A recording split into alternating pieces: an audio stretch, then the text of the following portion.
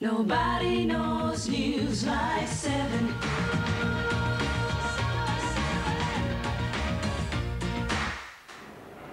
And good evening from the tally room. Counting has been going for almost an hour, but figures have been surprisingly slow. The first figures to come through were from the safe Liberal seat of Gisborne, and Brendan Donohoe is with Gary Morgan. Yes, Jennifer, only a very small sample through at the moment, only 0.2% of the vote count at the moment. But in Gisborne, Tom Reynolds, the Liberal frontbencher, who will be the Minister for Sport if the coalition wins, is clearly in front. A very strong Liberal booth, 256 votes to 108. And in Ballarat East, which is one of the very, very marginal seats, the Labor Party's MP up there, Frank Sheehan, at least he has one strong booth. He's one vote ahead of the Liberal Party's Barry Traynor. But as I said before, a very, very small sample, only 0.2% of the vote counted. Gary? Well, I think it's too early to say. The figures are too few people, and the fact is that we're going to have to wait half an hour or so before we see what's going to happen. Of course, there appears to be a lot of sympathy for Joan Kirner from the poll we saw tonight, leading Jeff Kennett in the preferred premier, 52-36. OK, thank you, Brendan and Gary. And we'll have more from the tally room shortly. Do you know a place where we'd be safe? Well, back with my family, said the pig. Come with me. Come on.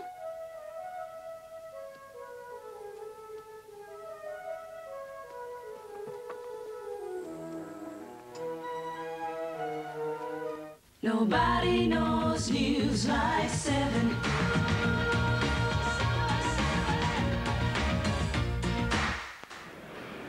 Good evening. Counting has been going for just over an hour and a half now. There's been an obvious and strong swing against the ALP. Already the seat of Ballarat East has fallen to the Liberals. Brendan Donohoe is with Peter Reith and Steve Crabb. Yes, Jennifer, we have the seat of Melbourne up here, and Neil Cole, who has a very strong margin, of course, from the start of today, doesn't appear to be going too well. He's on 332 votes there, Steve, but a very early... That's only a very handful of votes, really 800 votes counted. That's probably only one booth, and it could be anywhere. Right, now we'll just move on to the seat of Monbulk. Neil Pope holds this by about 4.75%. He doesn't look to be going too well there, does he? No, he's a bit worried about it, but I don't think it's as bad as it looks on that screen. But, I mean, you know, the 4.7 is going to be fairly difficult for him to hold up there. Peter Reith, what are your scrutineers telling you? Well, a good start there for Stephen MacArthur. It is obviously early days. He needs about 4.75% to take that seat. He's on track at this early time in the evening. And of course, we go to Ivanhoe, Vin Heffernan trying to win the Liberal seat. It's nominally a Labor seat, but he's on 890 votes to the ALP's Chris Watson's 707. Steve, how would you call that at the moment? Well, again, that's probably only one booth, and it's a bit hard to tell. It's interesting the independents are not getting much in the way of votes in these. You know, given the polls have been telling us they're getting 10 or 11% of the vote, I mean, there's really not very much there. But of course, the seat of Ballarat East, held by Frank Sheehan, Labor Party, that's gone, both gentlemen? Yeah, it doesn't look too healthy there, does it? Mind you, it's one of these seats where it's got, I mean, it's got half of Ballarat and then a great lump of the countryside, so that it's not a homogenous seat by any means. And I mean, you wouldn't know where these came from, and they might come from, you know, from booths that always turn up a 2-to-1 or 3-to-1 Liberal vote. Right. OK, thank you. Back to you, Jennifer. And thank you, Brendan. And of course, we'll have more from the tally room shortly. Nobody knows news like 7.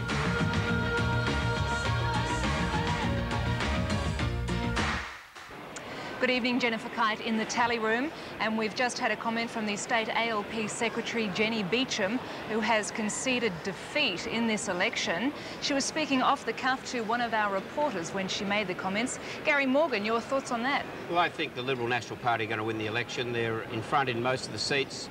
They're, in fact, a long way in front in, say, a seat like Box Hill. And the marginal seats that are coming through at the moment, you can see the Liberal National Party are doing very well. What percentage are we talking about? Well, at least 4 or 5%, I think, on these early figures, although a lot of these strong ALP seats, there's no figures for those seats yet, so it's too early to say exactly what the percentage swing will be, but it's quite clear to me from looking at these figures that the Liberal National Party's going to win. Time enough for Jenny Beecham to concede defeat? Well, I think she's right. OK, Gary Morgan, thank you very much. And we'll have more from the tally room shortly. You have what? I mean, kittens, Milo yelled. Otis knew his family would love to have these fish, but how was he going to reach them? Way up there.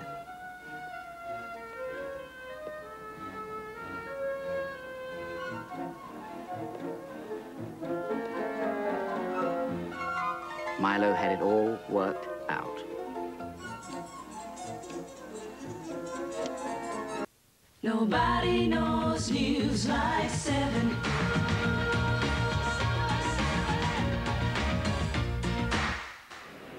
Good evening from the tally room. The Liberal National Coalition has won the election in a landslide. There's been a sustained swing of more than 7% after about 15% of the vote counted. Both Liberal and Labor officials are agreeing the coalition is back in power after 10 years. Among the first ALP seats to fall are Ballarat East, Wanturna, Cranbourne, Bellarine, Bentley, Bendigo West, Mitcham, Morwell, Bayswater, Ivanhoe, Monbulk, Berwick, Eltham, Knox, Tullamarine, Frankston East and Oakley. And we'll be back to the tally room with more news shortly. Nobody knows news like 7.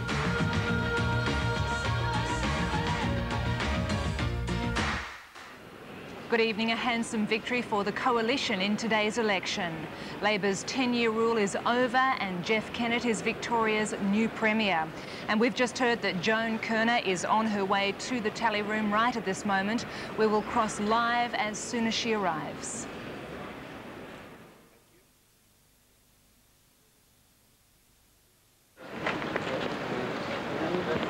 The outgoing Premier, Joan Kerner, has just arrived at the tally room.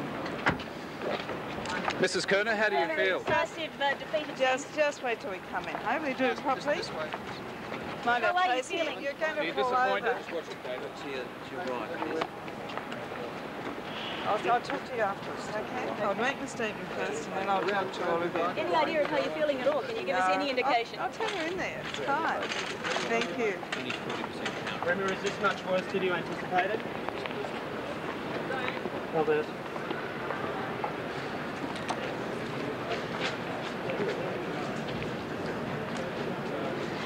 Well, we're here at the tally room, and as we say, the outgoing Premier is now making her way into the tally room itself, where she's expected to make her statement shortly. I am here with Gary Morgan at the moment. Gary, how do you think she lost it? Where were the big swings? Well, she lost it in the east and the southeast, and it's no doubt that there's been a massive swing in those areas where there's a lot of concern about unemployment. In fact, only 40% of the votes counted so far, and in the blue-collar seats, the ALP vote is holding up. So is it the mortgage belt that says they've had enough? Yes, it's the mortgage belt. It's the area which swung to Labor in 1982, 83, and now it's swinging back to the Liberal Party. That's what we call the sand belt and the clay belt, is it? That's right, yes. OK, what about the traditional blue-collar belts, the workers? Well, the blue-collar workers are voting not as much Liberal, and the swing isn't as great there. The swing to the Liberal Party so far is about 5.5 percentage points. And the drop in the ALP vote at the present time is about 8 or 9 percentage points. Now, is this as much of a swing as you anticipated, or was the electorate's mood underestimated? Oh, absolutely underestimated. It's a much greater swing than we anticipated. It's a very significant swing for the Liberal Party. What do you think the federal implications are? I think quite significant. It shows that what Mr. Kennett was talking about, a lot of the issues he was talking about, the electorate wants change. The electorate's concerned about unemployment. The electorate's concerned that they may lose their jobs, that they can't make ends meet. And what this election's telling the federal government is that they want to see some action. How do you think Joan lost it, though? What were the issues? Well, the number one issue is unemployment. We have 60% of people believing that if they lose their jobs, for instance, they'd find it difficult to get another job. We find even 30% of workers believing that they may lose their jobs. So the number one issue facing Victoria today is unemployment. OK then, Gary, thank you. And as we said, Joan Kerner now making her way into the tally room, and she's expected to make a statement from here shortly.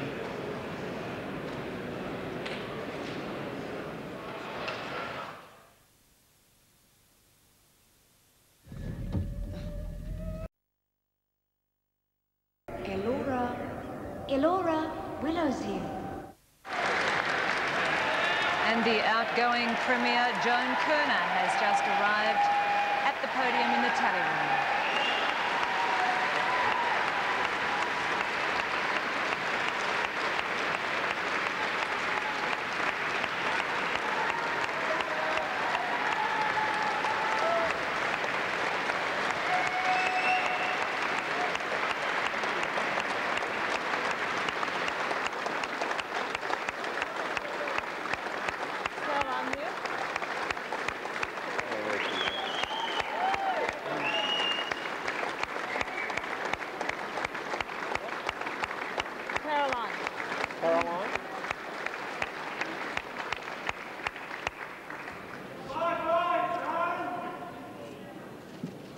Oh, for good taste. Not for long.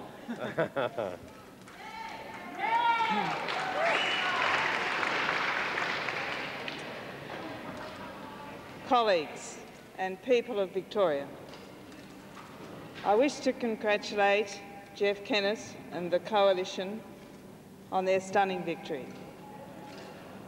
They have now an enormous responsibility.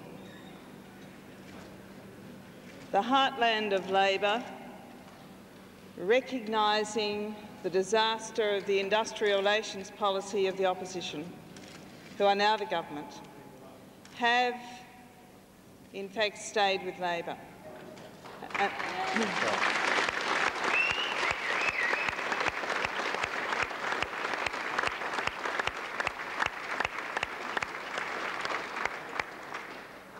And I want to thank them for their strong support, and indeed for all Labor supporters for hanging in there true through very difficult times. I want to thank all the workers on the campaign, led very ably by my friend and colleague Jenny Beecham.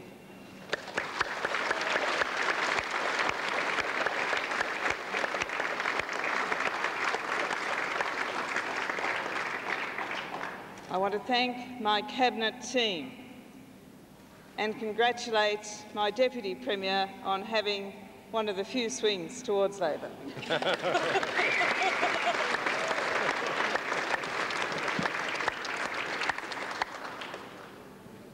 I want to congratulate Keith Hamilton in Moore, and I think very possibly David Kennedy,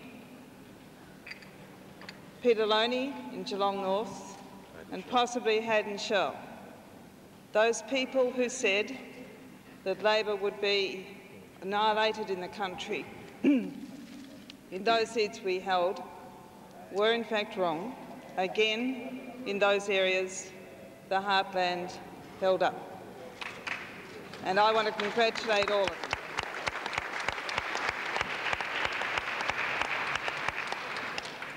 And to my own seat of Williamstown, I guess they might have been tempted to make an example of me. They have come through with flying Labor colours, and I thank them all very much, and I'm sorry I can't be with them tonight.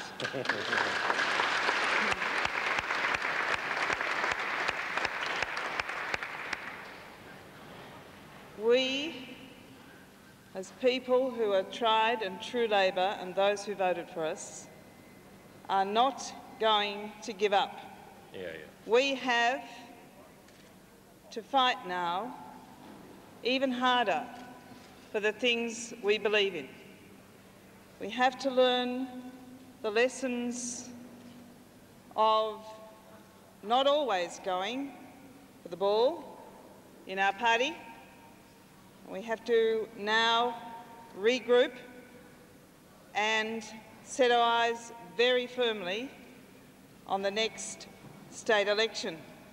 But before we do that, we have to make sure that we stand true in the Parliament, even with low numbers, for the things that the Labor cause stands for.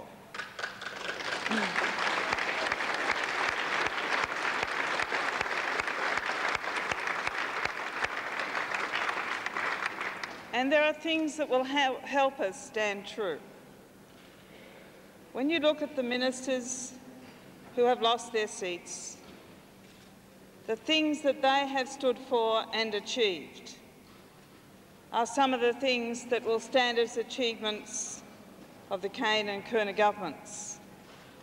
No one will ever take away from Kay Setchers, the bravest minister in my government, personally. No one ever take away from her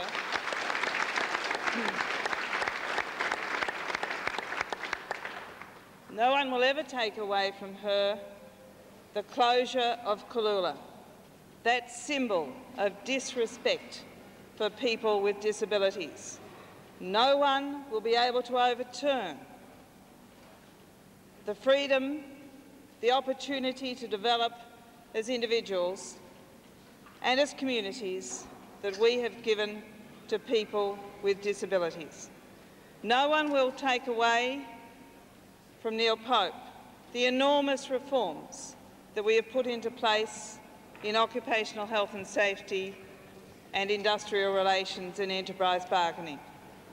And I want to say to Neil, it's a great disappointment, I know, for you and for me that you are not here tonight, back as a member of our Parliament, but I'm quite sure that someone like yourself and someone like Peter Spiker and John Harrafield have a great future before them in serving the Labor cause wherever they are. Thank you to all those people who tried and lost their sport and lost their seats, and particularly to those who were members of our government.